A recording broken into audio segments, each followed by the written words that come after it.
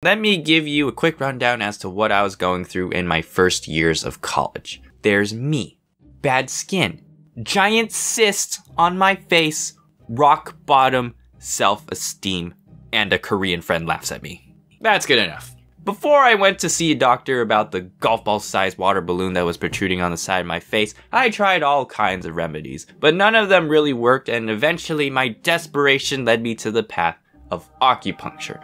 Whenever people hear that word, they usually just picture needles, you know, like lots and lots of needles, and then they think that those needles feel like this. That's only half true.